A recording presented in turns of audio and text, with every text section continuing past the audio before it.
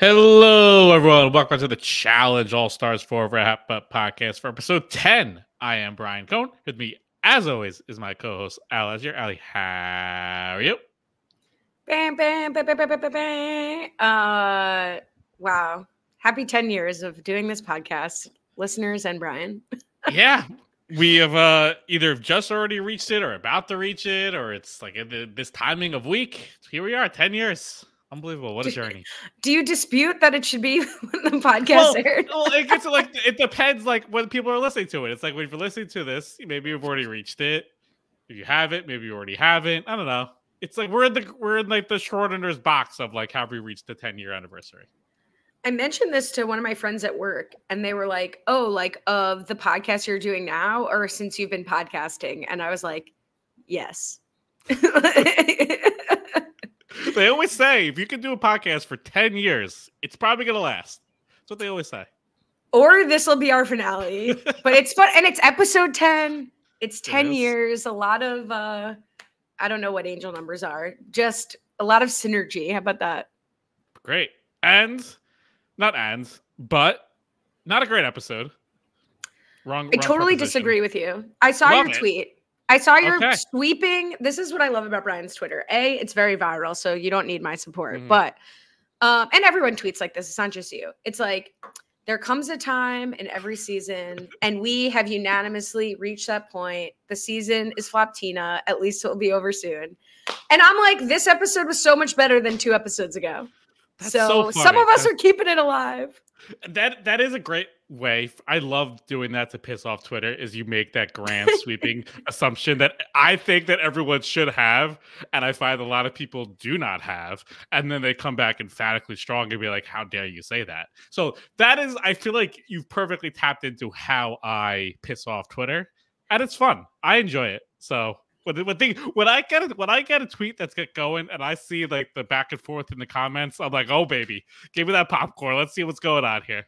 And then I get a text from Matt Ligori, and I'm like, did Brian get us canceled or no? Are we still going? Don't cancel us before 10 years. Let us get to Saturday and then get canceled. I was disagreeing with me. This is off topic, but like the Traders cast was revealed, and no spoilers if people don't want to see that, but there was no. I guess this is a spoiler. There's no challengers on it. And I was talking about how the challenge people dominated season 1 or last season. And I had people in my comments being like, dominate's a strong word. I don't know if you can say dominate. 2 of the 3 people won the show. That's dominate. Get out of here, you crazy people.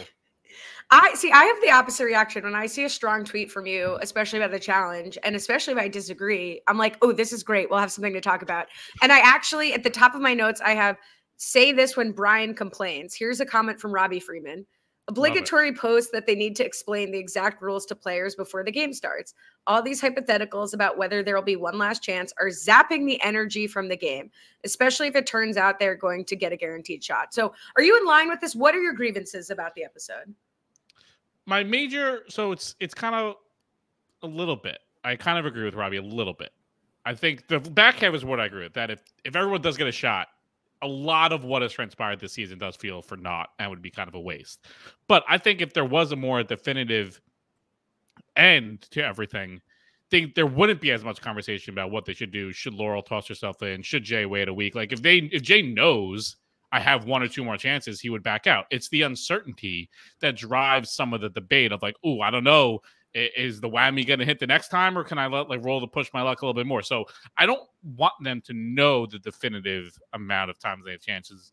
But if it turns out that next week it seems like it might be the last daily, and it's like, oh, if you win this daily, you get a star or something like that. I wouldn't like. There feels like a gray area of like, I wish there was there should be a penalty for people that don't throw themselves in. Yeah, it's interesting. I agree with you that we need the uncertainty in this scenario, because let's compare it to like Survivor, right? Like, when you're going down to a final 3, the final 4 is going to be fire making, and then Maria, spoiler alert, gets like auto eliminated and there's no even like attempt to change anything, right? Like, right. So there's pluses and minuses to information asymmetry or complete information, and formats be formatting. But what I liked about the last 2 episodes is I do think the decision making made it less of a determined outcome. Like, I wasn't sure if Jay was going to go in. I was certain Laurel was going to go in, and then she didn't. Like, and I think the whole Ryan vote is something interesting to talk about. So I thought there was like a lot of intrigue in the politics or just decision making in this episode that made it exciting and not just like a determined episode. Mm-hmm. I just, for me, it just feels like we did a lot of this stuff last week with Laurel and Cam. Like, we literally had, instead of Cam, it was Leroy who was promised that would be replaced, and like, are we going to replace them? Instead of Laurel promising to go in, it was Jay promising to go in. And I just am more interested in the dynamics of the women from last week than I am from this group of men this week, that doing this off what we just did last week felt like, oh, it's a repeat, but like of people that I care much less about outside of like Leroy. So I just didn't find myself as invested in the Laurel and Cara and Cam of it all last week compared to the Jay, Leroy, Adam/Steve of it all this week. Matt Liguori, if you're out there, could you please boot Brian from the Keyhose group chat? No, I mean, that's super fair. One thing we have to address right off the jump is in the preview, and I didn't catch this, our great listeners in the Facebook group, please feel free to join us in the Challenger RHAP Facebook group, called this out. So I rewatched the previously on today again. Cara says, with just one challenge remaining before the final in the preview for this week's episode. So is that to mean that this daily was our last daily, true daily of the season? Yeah, I noted that too. And when I noted in my notes, and then I was looking at my notes, and like, I don't remember who said that in the context. But yeah, I noted that too, that it was like the last daily before the final. And that's where I was like very confused about how this episode played out, that it wasn't as definitive for the women, that like, oh, this is it. And like, for Laurel, you're screwed. So I don't know what the next week is going to bring, because it seems like it's some type of daily or some type of event. I don't know what it is. And TJ didn't say anything definitive by the end of this week, being like, you're either in the final or there's no more dailies. He was just like, all right, welcome to your next daily challenge. Welcome to the elimination. Like, it was very matter of fact. So usually they don't lie in the previous season. Like, that's weird to do, unless it was like jumping ahead of like, after this is the last daily. I don't know. It was an odd phrasing. Yeah, there are some theories, but let's get to that at the end. Let's save the money stuff for the end and get through what Brian thought was a slog, what I thought was fun. One thing that we haven't really talked about, I've been nervous to talk about it. Let's talk about the possibility of a Leroy win here, and what would that mean in terms of him being a challenge champion? Is there an asterisk, et cetera? Because we kick off this episode where he's like totally reinvigorated to win for Cam. He's doubling down on his, energy towards the final. Is this going to be a Leroy win? And if Leroy does win, what does that say for like the energy around Leroy? Last time Leroy was in a final, we had sad and happy champagne on ice. Like, what would this mean? Yeah, it's a good question, because it does feel different. I feel like the vibes going into his last challenge proper season, and especially the final, it did feel like such a grand event. Like, this is Leroy's last stand, especially the fact he was like lit with Nany for a lot of it. It was like, can they do it? And it was such a disappointment when they fell short. This one doesn't feel like that, and I don't know why, because I count All-Stars as much in the world of challenge proper. I feel like other people don't, and maybe the challenge itself might not. I don't know, but I would count, like, this would be a win. Like, Leroy's now, if they have like Invasion of the Champions, like, Leroy can come on down and be a champion if he wins this.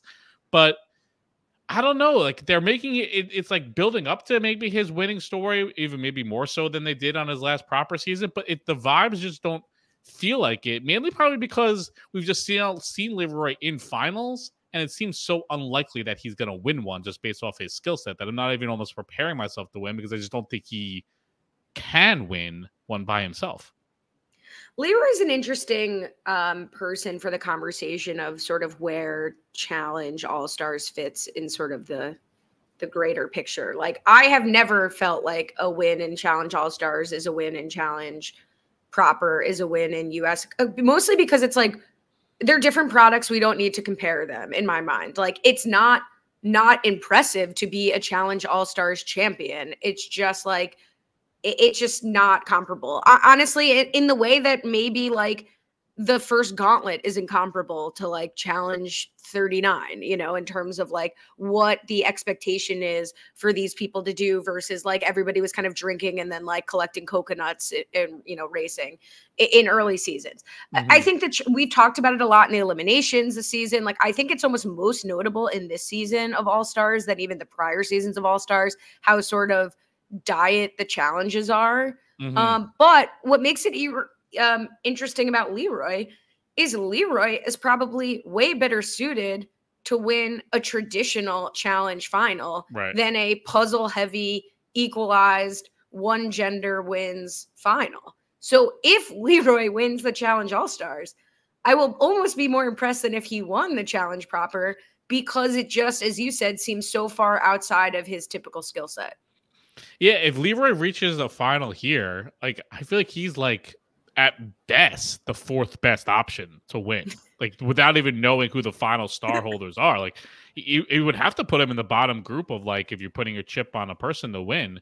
But yeah, if he was like with someone in a final, or you're in a team, or you know it's going to be a super physically grueling one that it could just like knock people out as it goes through, like that would up his chances. Yeah, if he somehow wins this one, maybe this is the one he wins, like the one that's the most unlikely. He just randomly pulls it out because that's just like sometimes the way the world works.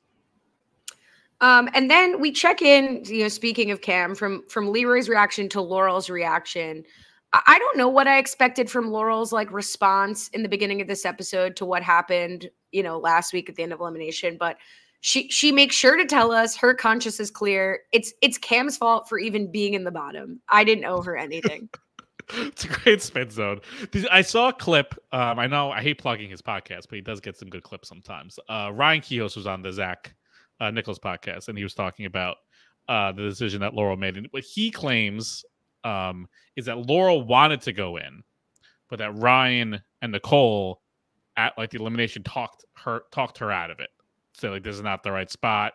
Don't do it. It almost feels so preposterous that could be the truth, that maybe it just has to be the truth, because that seems like such a crazy lie to be like somehow Ryan and Nicole talk Laurel out of doing something. But to even put that out there must mean it has to be true, because it'd be crazy to lie. So I don't know if that changes like our perception of things, but that's the story that Ryan at least has about what happened last week. So I buy that, because like, also what, like, why, you know, 2 years later, they're making up a lie to make Laurel look slightly less bad for something that nobody even cares about anymore. I mean, what is very interesting, and I hate that I'm aligned with Nicole, because I did suggest this last week, that I like really hope 2 more stars don't emerge. And suddenly that's what everybody's talking about. Nicole says this and is like, I think Laurel is imagining that 2 more stars will magically pop up. And Ryan kind of says this later in the episode as part of the reason he's not going to go in. So if the house is starting to theorize, oh, TJ stopped saying it's just the 6 star holders and 2 more stars might materialize, then it does make sense that Ryan and Nicole were saying, like, you've got to be, especially with Cara having a star, you're pretty likely to win for the women, that star that's up for grabs. So why risk it? So if that's their theory, I guess I buy it. Yeah. I love how much they're all reading what TJ says as much as like we do. I feel like they're like becoming one of us. It's like, oh, TJ didn't say it this time, so maybe it's not this. I do love that they're feeding into that with the uncertainties. So becoming one of us, I could never notice that. I was like, has he stopped saying that? I mean, who knows? Maybe like he's never said it and they've only put it in post-production, because we sometimes don't even get the full TJ story. No, that's true. Okay, I do think, speaking of not getting the full story, there was a lot of like editing inconsistency and weirdness in this episode, where we first hear that Ryan says, of the men without stars, he wants to go against Jay. We then hear Jay say, I don't want to go against Ryan. He's my friend. And then after the daily, that flips. And Ryan says, I don't want to go against Jay. And Jay is like, well, I can't go against Steve or Adam or Leroy, my friend. I have to go against Ryan. So did you notice that inconsistency also? Like, it just felt very disjointed. Yeah, in particular, Ryan, it really flipped. And it seemed like the type of thing where it's like, you're pumped up to do something, and then it comes to it and you just want to back out. It's like you set plans for like a week from now, and the plans are like tonight. And you're like, actually, I don't know. I'm not feeling well. I'm going to stay home. I don't feel like doing this. That's what it felt like for Ryan. And then for Jay, like, I don't know, but I guess he was kind of going back and forth. I'm sure they got him to have different sound bites of who he would rather go up against. So I felt the more disconnected from Ryan through this episode than Jay. Yeah, I think Nicole is going to be on the Zach Nichols podcast next week saying that she actually convinced Ryan not to go. He was definitely going to go against Jay. But do you think that's the right matchup? Like, who do you think Ryan has the best shot against? Who should he be looking to match up against? I mean, Jay's probably not a bad option, but I mean, probably Derek. Like Derek, Jay, and Ryan are all in that like similar mix. I also like fell off my chair when Ryan was like, I don't know if he was trying to gas him up, but he called Jay the strongest guy in the house. I don't know if that's like per capita strength he was like talking about, but like, I don't think like, I mean, Jay's a strong dude. Like, don't get me wrong, but like, he's not stronger than like Leroy. Like, that's just crazy to say. So that was a wild thing to say, but I feel like Jay, Derek, and Ryan are all like similar-ish people that you can kind of match them up and see how they would do. See, I get why, Ryan doesn't want to go against Derek. I feel like Ace is the person I would pick there because while he has been a physical asset, he's Kara's, is he the muscle or the brain? I don't even remember. But he's like the brain. Oh, okay. He just seems like such a dodo a lot of times in these challenges. And like, honestly, you catch him on the wrong day or the right day, I guess. And I think he'd fold and just give you the win because he's just like too emotionally rooting for you. So I feel like I'd roll the dice on the roller coaster that is Ace. And we haven't seen him in elimination yet, right? Like this is now his second star just being handed, correct? Yeah. Yeah. So. Ace is playing the best social game in the house, which only Flora is tuned into. He's got an ace up his sleeve. There you go. The friendship between Ryan and Derek scene was very sweet. I would like to join them in their retirement home with 9 cats. Well, not with the 9 cats, but with the 2 of them, like for sure. And when Derek says that, my reaction was like, don't tell me this man isn't giving fun confessionals. Like, why is this the only thing we're seeing from Derek?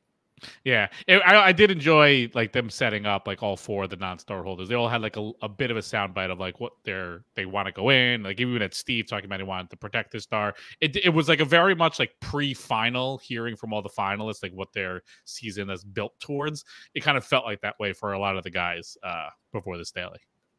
All right, and then speaking of before the daily, the uncontestable sexiest moment in television history, TJ dirt biking in back to Pony. Unbelievable. A+. Take my money. Incredible. It was great. Emily's favorite song, fun fact, is Pony. So there you go. That's a lot of information. If she had all interest in watching the challenge, she would have been very much liking that scene. But yeah, I like TJ making entrance. Like obviously Probst doesn't do that anymore. Like that's not his thing. TJ's like, for all those years, he still does his fun stuff. He rides on the motorcycle. He comes in on the jet skis. He comes in on the monster trucks. He comes in on all the fun stuff. He enjoys himself. I agree, but they have to do it sparingly because this was like staring directly into the sun. I like couldn't handle it many more times. But he does fake us out. A very big day for the women. And honestly, it was so like overt that I believed it. I was like, wait, crunch his numbers. Like it's a women's day. And then he's like, because it's a men's elimination. Right. And then, like, again, like, Cara, it's the over-the-topness of, oh, TJ, stop doing it. Like, that's where it's like I can feel the cringiness. Like, that's where Cara is so complicated because I want to, like, root for her and be on her side, but she is still also quite cringe. So it makes it difficult. But that's where they're all cringe. All Stars is cringe. Like, they're all cringe. It's like my mom on television, even though they're all, like, my age, It's just like, dopey olds hanging, which I love. I'm a dopey old. Like it's endearing.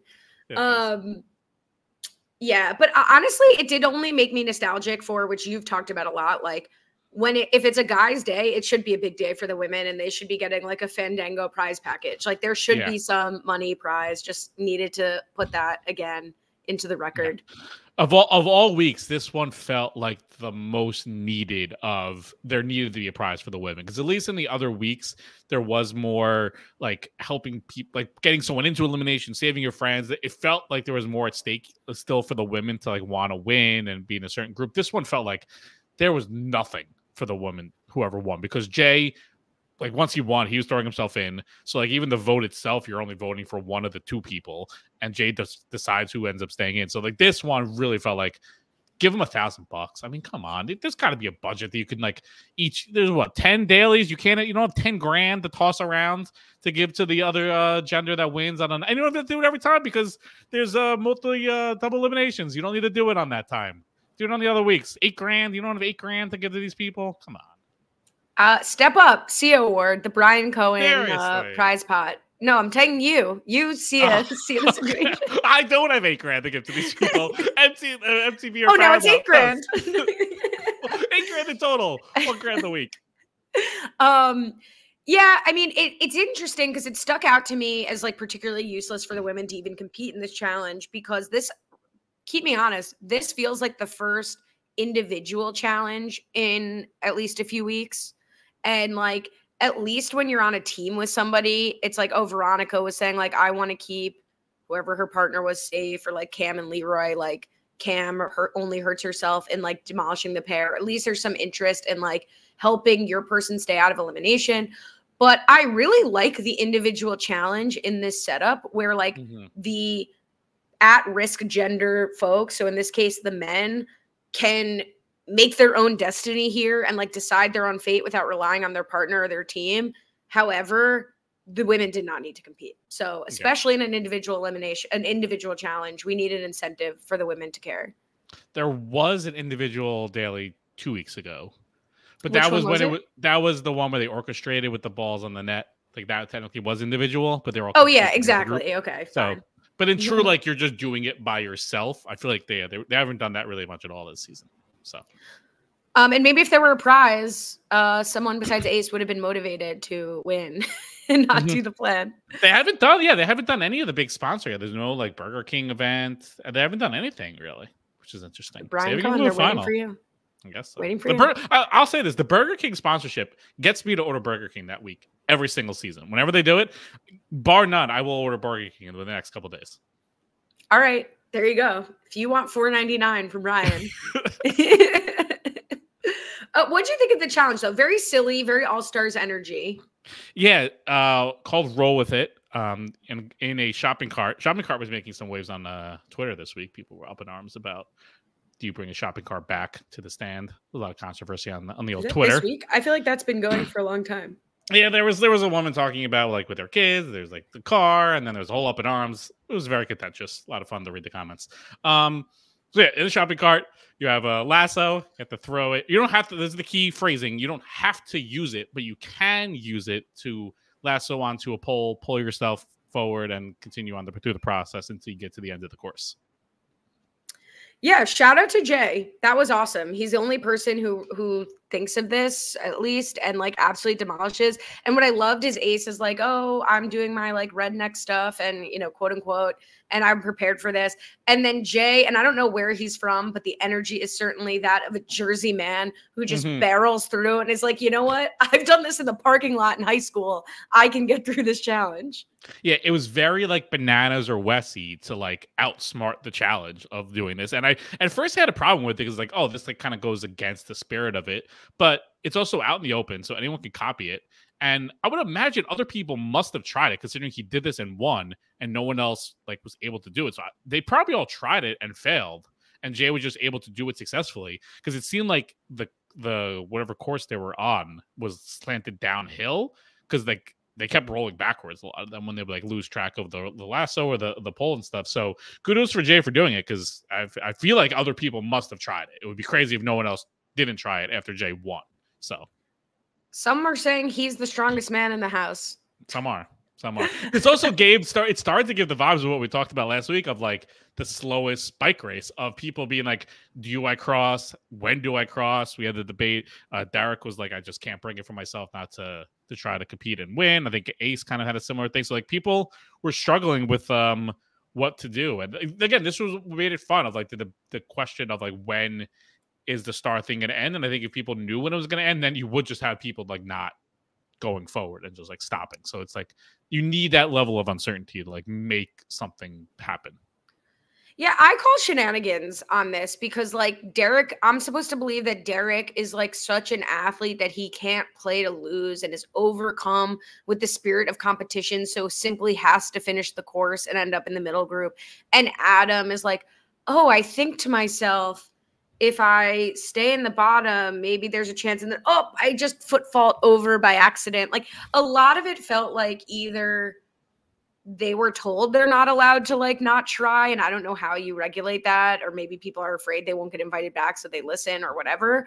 Yeah. Or like if they just retroactively were talking about that in confessionals. But it just felt very weird to get 2 confessionals of like, it would be better for my game, but I just love the thrill of coming in the middle. Like, that's not a win. Yeah. They almost could have done this one if they were really worried about that. They could have done this as almost like a horse race where you have just like dividers up between all the people and you don't see how anyone's doing. So it does give incentive for people to try to finish because you don't even know like when someone's going to win and you want to try to win. So you have to cross the finish line. That could have been kind of a fun thing to do. The other, they could have just done this. Everyone goes one at a time without seeing it, and that would have been incredibly boring. So thank God they didn't do that. But like the dividers could have been a lot of fun to happening all at once. Yeah, not interested in a Big Brother style like pre-taped challenge where like we see 10 seconds interspliced of every single person going. So I was so close to making it up, but then I missed the second poll and I rolled back. And then the next person, I know, but I got all the way to the third poll, but then I missed. On this challenge, what I have to do is we would have had a lot of that.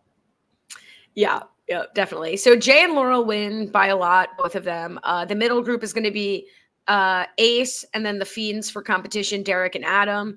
Adam, I will say the silhouette was back and ruined it. I knew that was Adam's mold. And then Nicole and Cara. And then the losing group is going to be Leroy, Ryan, Steve. Those are the 3 up for elimination. And then Avery, Veronica, and Flora. Just going to be irrelevant for the episode. Shout out to them. Yeah, they're just chilling. Good for them. Did Flora even have a confessional? I don't recall her speaking the entire 45 minutes. So she clocks Ace as a very strong under the radar social player, and that's it. All right. Well, that's right. So good call there. But yeah, they had a nice chill week. Let's talk about the deal Leroy and Jay make at the end. So I thought Leroy's faith in Jay was all riding on this conversation where Jay makes kind of an unnecessary promise to Leroy. Leroy has nothing to offer him, and Jay just kind of tosses him like, if you're put in, I will save you and go in. We later hear from Jay that like they had an alliance since the beginning, that Jay would look out for Leroy, but Jay, learning kind of nothing from Laurel's show last week, makes a big stance on not only Leroy, am I going to save you, but TJ, I will see you in the elimination. Everybody, I am going in no matter what. No lessons learned, much like Larry David. Yeah, to be fair to Jay, obviously he does go in. So it truly was no matter what, because this elimination literally was no matter what. Like it was... we'll obviously get to it, but it was like as bad as like who could spell the word Steve first. Like that was like almost as bad as it could have possibly have been for Jay. So he really truly meant it when he said no matter what, as opposed to Laurel, who sort of kind of meant it. Yeah, he did follow through, and there's a lot to talk about there. But it just reminded me of like Leroy's unnecessary retirement. Like, don't retire. You don't have to retire. Just say you're taking a break. Like, you don't need to say, TJ, I'll see you. That's the power. You have the power.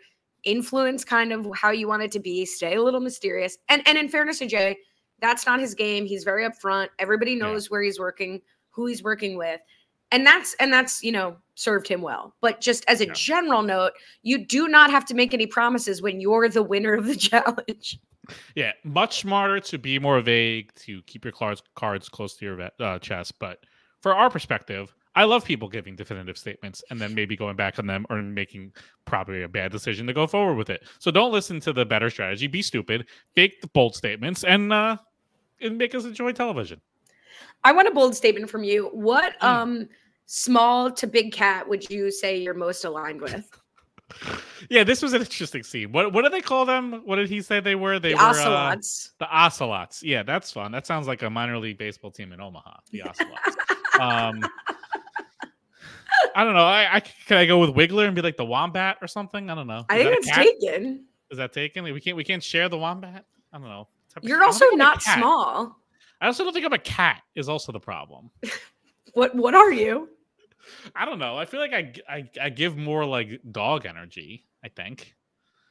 I feel like I'm more of like a flamingo. Oh, interesting. Well, you're tall. Like you can't compare yourself to a little wombat. Yeah. What? I mean, I guess giraffe's like the obvious one. I saw. I was speaking of giraffes. Not that tall. Let's relax. Yeah. Well, there's a spin zone out there that giraffes' necks are actually not long. Their legs are short. What? That's like a science man said this, or like a joke, like a comedian, a joke man. I mean, a joke man or a science man? I don't know. It was a TikTok. I don't know, but that was like so a joke man. So probably a jokester, but that's like the spin zone because like with the way they have to like bend down to get water, it's because like their legs are so disproportional to their neck, and people always point to the neck being so tall. But maybe it's just that their legs are really short. It's a little bit like if you judge a fish by its ability to climb a tree, it'll always think it's bad. Like, like horses have similar proportion bodies and they just bend their knees and drink water. Right. We're comparing giraffes to a field of similarly proportioned animals and saying its neck is wrong. But I don't think, is anyone saying its neck is wrong? People admire the giraffe for its big neck. That's why you were like, I'm a giraffe, I'm tall. Mer, mer, mer. Yeah, but I guess that's the thing. Are giraffes tall or just their legs are short? They got the tall. I don't know. Well, they're tall regardless. Yeah, they are. I don't know. So, but back to the original question. What am I? I just don't think I'm a cat. I just don't think that's like my vibe. Question. I don't know. Maybe like a doxer. A doxer? Like you're someone who calls someone's workplace no, isn't that a dog? Gets them canceled? What's my friend has it. Isn't that a dog? I think you mean a dachshund. Dachshund. Yeah, a doxer, one who doxes. Yeah. Dachshund. Incredible. All right. What would people rather hear about, this conversation or Steve's detailed but light shower routine? I'm sure the shower stuff. I'm sure people would rather hear that. I don't know. It was weird. And then obviously it like kind of pays off because the idea is like, I just did a light exfoliation and suddenly I'm going into the challenge, but I don't think that like really hit for me. But Steve's like bizarre and that's like kind of cool. Good for Steve. Yeah, has he ever had, besides the scene with Kara, I feel like all of Steve's scenes have been like alone. Like, here's how I make this bag and work out. And then here's how I shower and like do weird things. Yeah, I mean, he had the whole, like, that was his, like, workout thing, right? When the car was talking about the two types of shows, it was, like, Ace sleeping on the couch or Steve doing some weird workouts by himself in the jungle. So that's his vibe. True. All right, let's chastise Ryan here, because Ryan basically has what he sets up in the beginning of the episode as his dream situation. He wants to go against Jay. He's recognizing that time's a ticket. He doesn't want to go against Derek. He's got a lot of friends, a lot of requirements. And when push comes to shove, he talks to Ace and says, I think there might be 2 more stars, so I'd prefer not to go in. Gagged. I was gobsmacked. I was shocked. Disappointed. Yeah, it's weak. It's not as on full stage as Laurel's like backing out, but like it's very similar. Like to me, like this is very much like this is your chance. Go get your star. It's teed up for you. Again, it's not the worst matchup in the world to go against Jay. Like, yes, he's probably stronger than you, but I mean, Ryan has to know he's gonna be out strength almost always in an elimination. He just has to hope other things can go in his way. So this is it. I like early in the season, I get it. You want to like be on the show for a while. You want to last. You want to like have some fun. But like you made it almost all the way through the season. At this point, what else is there for you to do other than take your big swing and try to get your start? And you go home this week. You made it almost to the final, and you'd be like right there. What is hard for me to understand is, okay, Ace suddenly has this like big allegiance to Ryan. Okay, fine. Ace goes to Leroy and Cara and somehow has more sway than Leroy and Steve. Like, I do think other things were going on, right? Like, it's attractive to star holders to put Steve and Leroy in. So that's got to intrigue Nicole and Adam and Cara. There are a lot of star holders in the 5 middle group members. But as pitched us on the show, it was like really Ryan and Ace who were able to turn hearts and minds here. And Cara is like not interested in executing this plan. And my question is, if Nicole, like, why did Ace have so much pull? Obviously, Ryan has pull with Derek. But if Cara and Nicole and Adam wanted to align and vote together, especially with Nicole of like giving who Jay wants and Cara giving who Jay wants, it's almost like this was an opportunity for the 2 foes who are close to Jay to like link up and help Jay. I didn't think Ace and Ryan were going to be able to sway this whole group. Yeah, especially for Nicole, and mainly probably for Cara, like putting a star holder in there, it creates the risk that your star could go. Like if you set up Jay versus Ryan, like for Cara, her star is 100% safe because whoever wins is going to test to steal a men's star. But if you have Steve in the mix, obviously he wins. He could have taken Cara's star away. That almost wouldn't have. It could have easily have happened. With based off how Cara stands with a lot of people. So it was a little surprising that wasn't much more strongly pitched from Cara and Nicole of like, we have to save our stars, so we should make sure that no star holders are going into this elimination. Interesting. I'm trying to think of what's optimal because, right, if Jay's not going to go in, then 2 star holders is the best situation. If Jay's going to go in, no, if 2 star holders go in, the 1 star holder who leaves, that's the star that gets given away. So if Steve, yeah, that's true.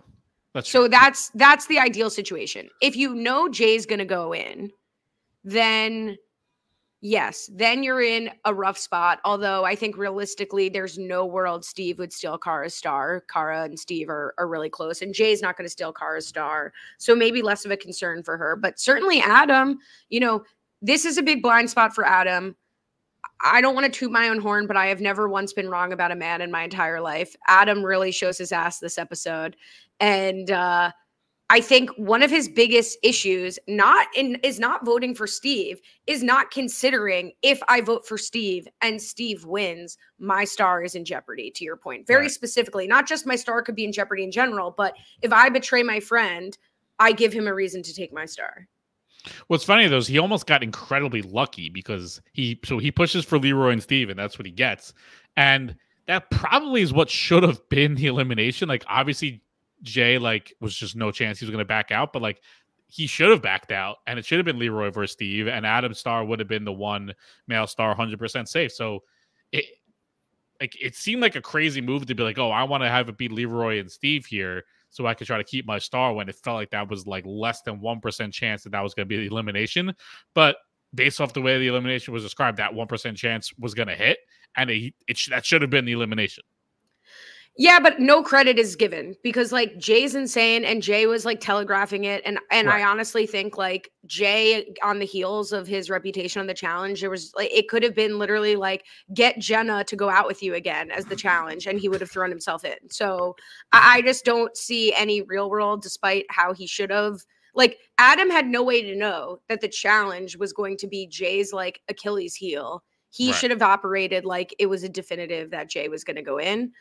Do you think how much do you think is talked about? Like obviously when Jay first arrived, like maybe they brought it up like at the first daily or something like that, but how much do you think for someone like Adam, he knows Jay's history with the show, that he's here clearly for redemption? Obviously Jay's talked about it in his confessionals, but like if he doesn't know like Jay will never now back down for something, especially this season, he might think there's a chance like Jay could just be all talk and he backs out like Laurel. So that could just be like a blind spot for him, just not knowing Jay's history. I think he also feels like if Jay goes in, maybe he thinks Jay has a better chance to win. Like made all this lore about Jay. Jay is the strongest guy in the house. Like Jay could take out Steve. Jay could take out Leroy, and then they inherit his star. Like maybe he feels like I want to at minimum put a 50% shot at Jay being the winner and inheriting a star and not even giving the option.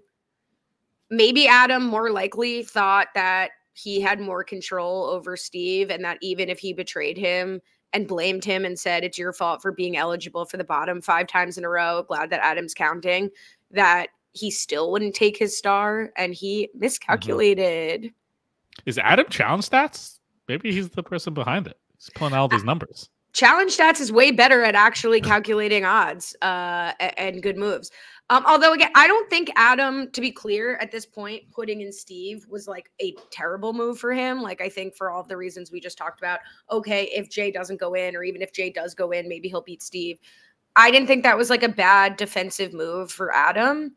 My biggest gripe with people at the deliberation stage was that Ace just can't handle being in the house. Like, I think it's good that he's there, that like somebody so wildly unqualified to play the strategic game is there, and that's fun, particularly in All-Stars. But at some point, you have to cast a vote, man. You don't know any of these people. Like, your random relationship with Ryan that you just started is not going to be impacted, to the point where Leroy, when his own game is in jeopardy in the arena, has to say, enough, like, it's okay. And I hate when the real victim has to comfort somebody who's safe. So, like, I really was like, Ace has to give it a rest. We need a situation of Tina and Ace as like a power couple, just to see what they would do with unlimited power, and what they might toss themselves in by the time it's all said and done. I guess. Yeah. Ace, if you're a friend to everyone, you're a friend to no one. It's like, just don't let me vote. You guys don't need me anyway. All that really Adam or Ace could have done is really swing a vote and tie for Ryan. It ends up being Steve with 3, Leroy with 3, Ryan with 2. So neither of them really on their own could have saved Steve. It would have just been a tie between Steve and Ryan. But, and so who knows what would have happened. But maybe if Adam voted for Ryan, Ace would have felt like permission to vote for Ryan. Kind of unclear how the dynamics of the larger middle group would have worked. Agreed. And then I was like, does Ryan even care about Ace? Like, I know we get a confessional and Ryan is like, oh, I'm so grateful to Ace, but like, Ace is ready to like spill blood for Ryan, and I don't think Ace is like Ryan's number 5 in the house. There's just no, like, Orion and Ace like friends right now. There's just no way. Like, they're meeting up, going out together, getting dinner. Like, come on. They're very much moved on. All right. At this point, did you think Adam was in the wrong? Oh, it looks like I'm wearing this little hat. I mean, a little bit, but not like to the degree that it ends with Adam taking the stance against Steve. I just thought, like, he's trying to do like the old school, like, oh, Steve's in the bottom a lot, I'm going to vote for him. It's like, if you didn't want to be in the bottom, don't be in the bottom type thing. Like, I didn't treat it as drastically to the offense that it ends up being between Adam and Steve. In fairness, it's not a bad point, because it's not like in a normal game where it's like, oh, if you don't want to be eligible to go in, win. Well, this is like just finish in the top like 6 people. So, not a bad comment there. Let's talk about Shishka Stack, one of the best TJ moments of the season. Just appreciate that he can say it correctly. And you got it right in the first try. Thank God I'm not saying it. So good job by you. It took me a long time to learn how to say this. Just appreciate it. TJ has so much fun. Oh, he must love it out here. Good for him. Living his dream. Yeah, so TJ explains the challenge, explains the elimination. You have to jump into water, swim down to collect different puzzle pieces that are different shades of colors. Color watch. And you have to stack them from dark to light on the 3 poles. That is the elimination. Yeah, it was unclear to me at first. I thought like the pieces of the like stacking would connect or not connect, like kind of a puzzle. I still wasn't sure. A few times Steve was like, oh, if this doesn't work. And I hope that was the case. Like, I hope there was also like an actual puzzle element so that there was an indication if you were like correct or not. But in any event, you mentioned the color watch. Kate Coulter said, am I the only person who can only think of Brian's color watch this entire elimination? I just remember Nicole shouting like, Jay, that's orange. That's orange. And I was just like, it's Nicole's color watch in this elimination. Yeah, and then Jay gives the confessional. First he starts it off with, I don't really like water. It's like, all right, this isn't really water. Like, it's not like an ocean. Well, he says he's a broken nose, so he has to hold his nose. Right, which is like, okay, that's bad, but it's not like drastically bad that like he should be backing out. And then he describes that he's colorblind, which normally is not a big deal on the challenge, but of this one literally is like you need to like decipher like different shades of color. And if you truly are colorblind to the degree that Jay is, as he says, he's completely blindly guessing, and there's just no way he could possibly do this at any level of a speed that someone who's not colorblind can do. So it's a really tough draw. And it is funny. I didn't think this was the case, but this is Jay's first elimination because it is, he didn't go into elimination at all on his season Battle of the X's. He made it to the final without doing that. So this is his first one, and he has like his absolute kryptonite of, if it's not drinking something, it's, doing something with colors, and he's got to do this. So it's a tough break because there's just no way after everything he went through, he was going to back out, especially with the pomp and show that he did at the Daily, but probably should have. Yeah, so Mike Bloom had his interview with Jay in Parade Magazine, and just a quick quote pulled about Jay going down here. He said, "That's what I believe to be the last opportunity I had. I would have been more mad at myself if I passed up the opportunity. If I now show up tomorrow and TJ says, you don't have a star, you go home. Why didn't I do this yesterday? At least now I have a chance. It's not a high chance. I knew I didn't have a good chance at this, but I had to take the chance. I would have been more mad at myself if I didn't take the chance." And that's the gamble with this kind of thing, because like if you have a chance and tomorrow TJ comes and says that's it, you will regret this for the rest of your life. Even knowing that you had no chance to win, you always have a 1% chance to win, right? Like Steve could have lost a piece and you would have won. And the flip side, though, is if you go home and there are 2 more stars that unlock tomorrow, you'll feel like, why didn't I wait until I had my like absolute last chance? And so I can really respect that Jay can sleep at night saying, I had to operate like this is my last chance, and I could live with that more easily than I could live with the alternative. And I do respect that. Yeah. And it's also the difference of someone like Jay and someone like Laurel. Laurel obviously has won the show before, doesn't have to do much to get a call back. No one's going to be like, oh, Laurel like didn't go in, we're not going to call her back for another season. If Jay like once again backs out and like comes across as like a wimp in front of the audience and then goes home with nothing, everyone's going to be like, all right, Jay, we never want to see you again. He's like done. So Laurel has that level of cachet that she can be like, actually, JK, I'm not going in. And I also think it's kind of fun. Like we've now had 3 people, like 3 different scenarios play out with like the winner deciding to go in. Like we have Nicole decides to go in, wins. Laurel wants to go in, decides, and then backs out. Jay wants to go in, goes in, loses. So we have like all like the 3 different pockets of results kind of play out here with like the winners wanting to toss them into elimination. That's kind of fun. Yeah, and if you're playing to return, like you're highlighting that Jay needs to kind of do more than Laurel, certainly. From, finger on the pulse of a small part of the audience, I mean, people are definitely rooting now for Ryan and Laurel to get theirs and get eliminated. Whereas I think people think it's stupid that Jay went in, but at least they respect it. So if you're playing for 1,000,000 hearts, going in to lose is probably a better shot at returning than not going in.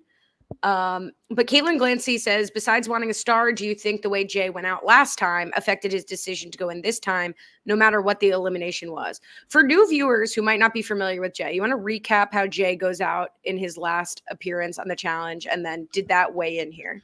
Yeah, so he Battle of the X's 2. He's partnered up with Jenna, famously now with the host of the Zach Nichols podcast. They're exes together. Jay and Jenna make it to the final as like the layup. They're going through the final. They reach a stage where in classic final fashion, you have to drink these various large drinks that are disgusting. Jay starts to drink his. And in fairness, they were actually disgusting. Not like they are now where it's like made of food. This was like, if I recall, quite disgusting. Quite disgusting. And I think they even, like, it was more clumpy. It wasn't just liquid. And I think they even had specific rules. Like you have to drink it. You can't just like throw it in your face and then puke a little bit and be done with it. Like you have to drink it all. I think there might have been like a dozen of them. And he couldn't get past the first one. Has a mental breakdown a little bit. Starts to cry. TJ shows up. And he has to quit, and he goes home in pretty humiliating fashion. And this is back in the day where TJ really used to give it to you. Yes. In that situation. This is this is one of TJ. I would say if you're like stacking up the top 2 or 3, like TJ gives it to a quitter, like Jay's is like one of the first ones that comes up in the conversation. Yeah. And honestly, like he gets, I think, what he came here for. 1, his stock's never been higher to return. And 2, he gets like the absolute reverse. One of the strongest reactions from TJ you could possibly get, the absolute most respect that he can give. And to the point where he's like, I don't know who the guy was from a few years ago, but I'm really glad to see this Jay. Spoiler alert, he loses and he says like, I am really sure we'll see you in the future. You're the most improved, which I don't think is true, but it's still like, it must feel awesome to get that kind of like redemption from TJ specifically. Yeah, TJ specifically. Also, I mean, the rest of the players gave him like almost a standing ovation on his way out. Able to, hold his head high. So good for Jay. Nicole bawling her eyes out, seeing Jay go. So, good for Jay. How was the TikTok transition of Jay changing his clothes? Let's give a lap around the dunk tank. Yeah, that was fun. It was a good run around. So Jay does decide to replace Leroy, and I guess forgot. I guess obviously it doesn't work out. Steve wins.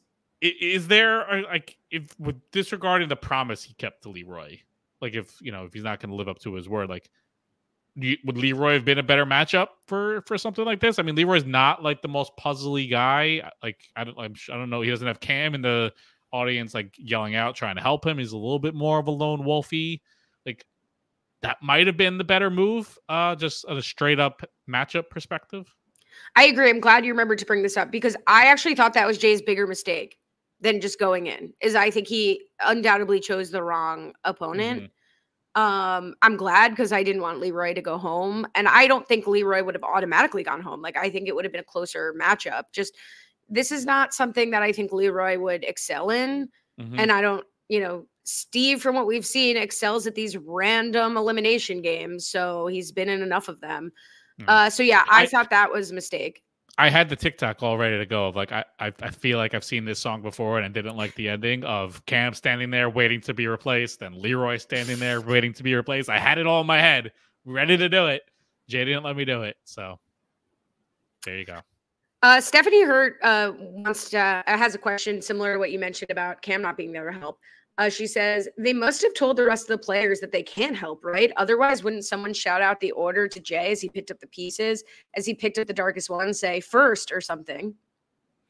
I guess so, but it's probably tough to describe color, right? It's like, no, take the lighter one. But his whole thing is like, I don't see the lighter one. I don't see the darker one. It's like the whole debate of like, we all call the same thing red, but is it actually red? Because how the hell you can't describe color. There's no feel to it. There's no texture.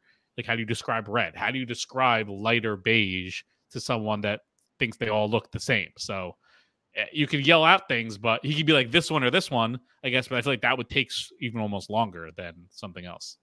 Yeah, what was interesting is the polls did have like a color reference. Did you notice that? They had like a marker. So I really don't even think that that was the issue, that like shouting it out would have helped for all the reasons you said, but also like there was like a key. I just think if Jay can't see it, Jay can't see it. I'll tell you what, if this was like someone else in like the challenge sphere, that like there would have been a lot of the tinfoil hat. They wanted this person eliminated. They wanted this person to win, yada, yada, yada. But also it just goes to show that these things were just predetermined. They weren't setting Jay up. The 10th elimination was always going to be this, and it just so happened that Jay got this one. So again, put the tinfoil hats away. These things just happen. You don't hear about it when it doesn't like fit narratives, but like this could have been a great narrative if like, oh, they had to do the one to get rid of Kara or whatever. Like, no, this was just Jay's bad luck. I do think the audience of the challenge is so well adjusted to just like random chance that like, I do love that you lecture the audience about the tinfoil hats, but I don't know that the challenge audience is like in that place anymore because we're just so abused by the randomness and like, yeah, you know what? Fix it. Make it an eating challenge. Make it an eating. Jay's going in. Jay's going to throw himself in no matter what. I want to see disgusting smoothies down there. Go ahead and go toe to toe with Steve in drinking smoothies. Fix the challenge. That's what I know this is the main thing I brought up before, but I always wanted to see like a scripted reality show. That way, like not like the behind the scenes like Unreal thing. Like have like a show like Survivor or The Challenge, but just script it and like just have it be like a super fun season and like build in those like storylines and like have it play out perfectly. I think Like there's something there. wrestling. But yeah. But yeah. No, that's an interesting idea. Okay. So good on Jay, claps for Jay. Good on Steve, who wins another elimination and deservedly strips Adam from his star and quite humiliatingly gives a star to Ace, who did vote for him to go in as well, but basically says, I'd rather give it to Ace, who I don't care about, than Ryan, Steve, Ryan, Adam, and Derek, who now I've actually care that they conspired against me. Yeah, and he also gives some other reasons, right? Like he says, like, oh, Ryan could have gone in but didn't, so I'm not going to give him one. And I think he's yet again another person to be like, oh, Derek's good, so I don't want to like give him a star and compete against him, which is another in the hat of people talking about Derek being good without him also talking about it. So he gives that perspective, and then he gives it to Ace, and Ace is just chilling up there. Hell, hey buddy, thanks for another star, appreciate it. And then the man of the hour, Adam, gives a confessional that is so out of pocket. Mike Bloom says, "Who put a nickel in Adam?" Yeah, it was wild. I thought he was joking at first. I thought he was being like facetious, and then when it cuts, like the confessional ends, and then it's like, oh, I can't believe I'm like working up a sweat for this guy. Like, and then, that's like as real as it could. That's almost like more vicious than the confessional. Like to do it like off camera almost is even meaner. It was wild.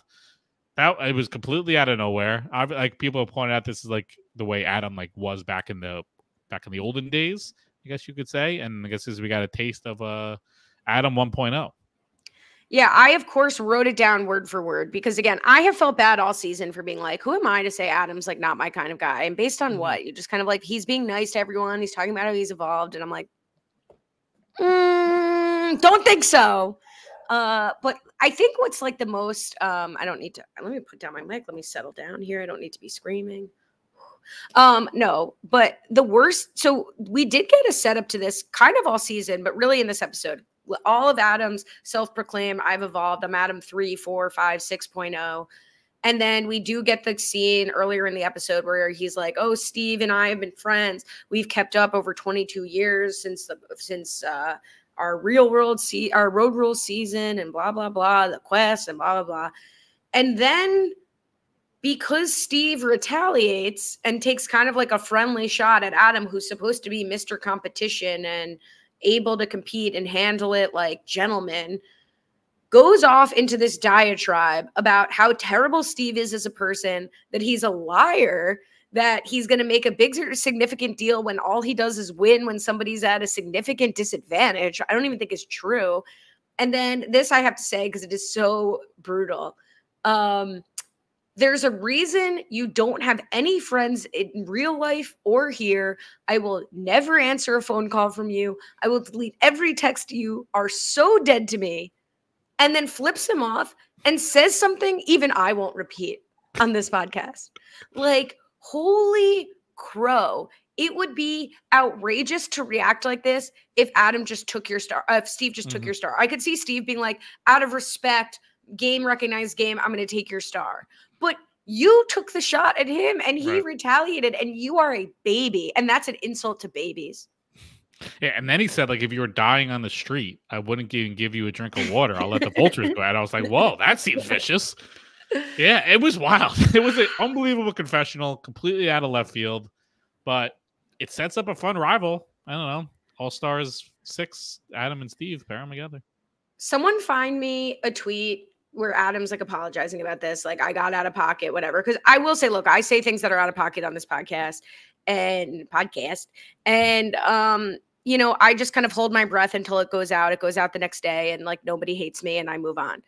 To have said this on television and have it sit in the can for 2 years and now unearth, almost my heart goes out to, like, I hope there has been a reconciliation between Steve and Adam, and this didn't hit Steve as hard as it would have hit me if someone said this about me. But I didn't see any tweets at this hour. Not at this hour. Not yet. Also kind of a floptina for Ryan because he probably should have considered that there'd be a big risk of Adam being eligible now to get a star. Like, if Steve won, like, if you're not in to get a star, you're risking that one of the more powerful star holders would be your competition next week. You know what I'm saying? Yeah, now that they're in the mix, yeah. Now that Adam's in the mix, it's Ryan, Derek, and Adam vying for a star. I don't like Ryan's chances against Derek or Adam in any kind of competition. No, I mean, he got the strongest guy of the house out, so got that going for him. All right, let's talk about predictions because we have some additional theories, and I do think I noticed something in the next week on that might be relevant or interesting. Ooh, please. So, here's a theory from Catherine Donovan, building on your thoughts on the podcast. What if the last challenge was a purge where the last one or two go home and the middle group goes to elimination regardless? Only the winner stars would be safe, and then it's not a race to the bottom. I think this is the best iteration of the option we were talking about last week. I think dumping the bottom finishers and the middle group being the elimination would be the only way to walk this to the final unchanged. Yes. So there's 12 people left? That's what we got going on here? Sure. There were 2 winners. 3, 4, 5, 6, 7, 8, 9, 10, 11, 12, 13. Yeah, there's 12 people. So if you do something like that, let's say, you have 2 winners, and then you have 2 people go home. So that's 8 people in like the middle group that could go into elimination. Or they all go into elimination? Oh, 8. I don't know, but I think that's not going to happen because I do think them saying that this is going to be the last challenge. I think this next theory is maybe more likely. Mike Ryan said, my theory is next week is a mini final and that the last chance to get a star. Would love for it to be if you have a star, you're safe, but doubt it. That we're not getting a traditional daily. We're getting some kind of purge. I don't know. Like, I agree. I don't think they're having Cara say this is our last daily and then it's not our last daily.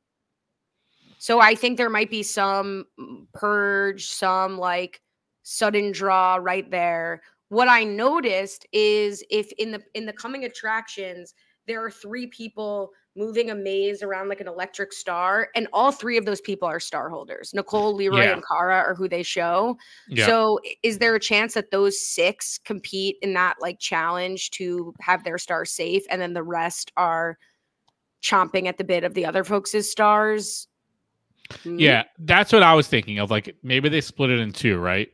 Since there's also 6 and 6, so you do 6 and 6, and it's like the top 4. If the top 4 star holders, you win this, you punch your ticket to the final, you go in. The bottom 2, you go into elimination.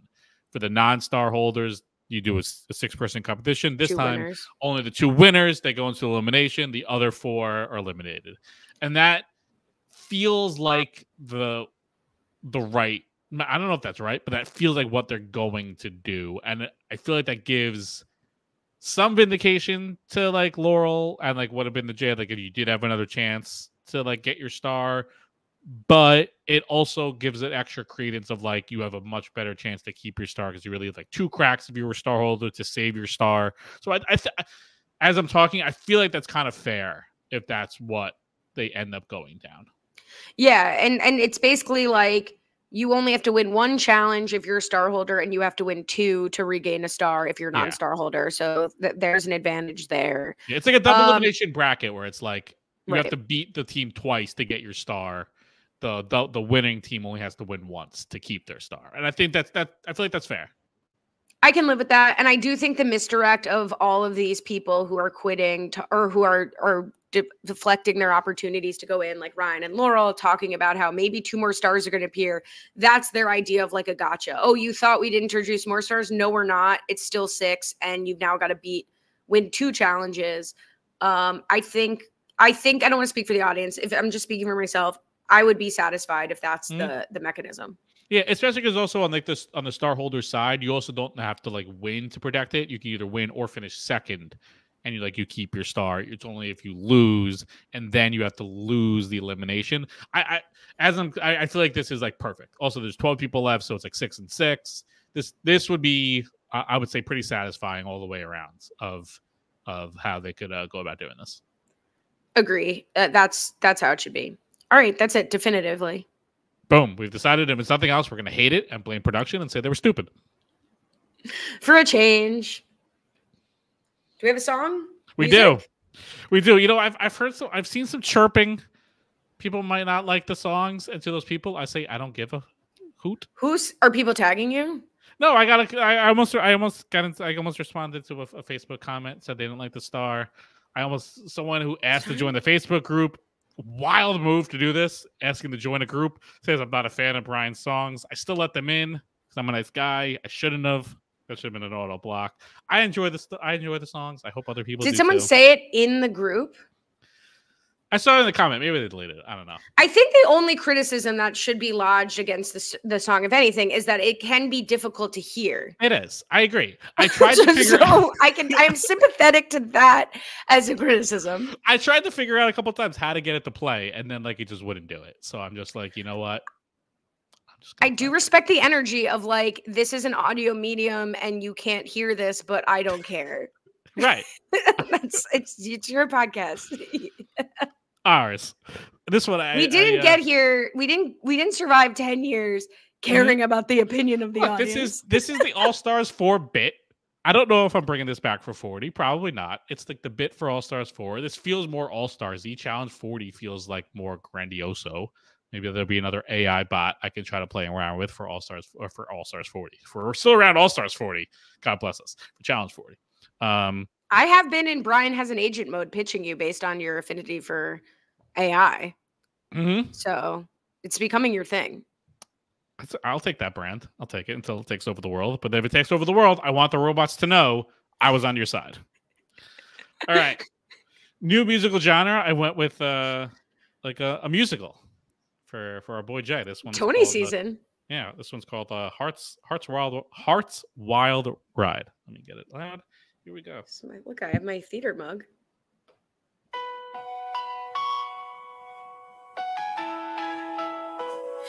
Jay takes the stage tonight, spotlights being burning bright, hands are trembling, voices tight, heart pounding, ready for the fight. But the ending ain't so kind. Dreams broken, but it's fine. Chilling. Respect grows intertwines. Love from the crowd shines. Hearts wild ride, never play. Lost a chance, but won the game. Brothers torn, friends stay true. Life rolls on midnight blue. I think it's giving a little more children's church choir than Broadway, but I've heard worse songs on Broadway this season. That's for sure. Yeah, I wanted to pour one out for Jay. Jay focused. Who would have thought? He should have been on. I feel like he should have been on the cover photo. Yeah. Well, again, it's I don't know. I do think the cover photo was based on who would be a draw. And no disrespect, I think Jay's in contention to be on the next All-Stars poster. I mean, honestly, Jay's name was a huge draw. The fact it was just shocking that he was on it. I feel like, whoa, Jay's back? That's crazy. Never thought I'd see his name again. I felt like more of the energy, and maybe it was my own energy, was why? He's gotten rewarded for constantly pitching himself after being such an abysmal failure. But casting always knows best. Always. They've never made a wrong decision in their life. All right. That's episode 10. You can subscribe. Rob is website.com/challenge feed. Follow me on Twitter, Cohen_Brian_. TikTok, challenge wrap-ups. Follow you.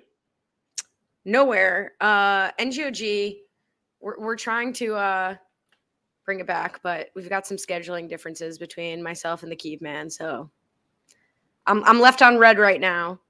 Confirmed, no time works Thursday or Friday, so we're doing the best we can. Alrighty. Stay tuned for Saturday. We'll be join us in the Facebook group. Yes. We'll be back next week for episode 11, where they better do what we said to get us to the final. Otherwise, we'll be very upset. Until then, have a good one.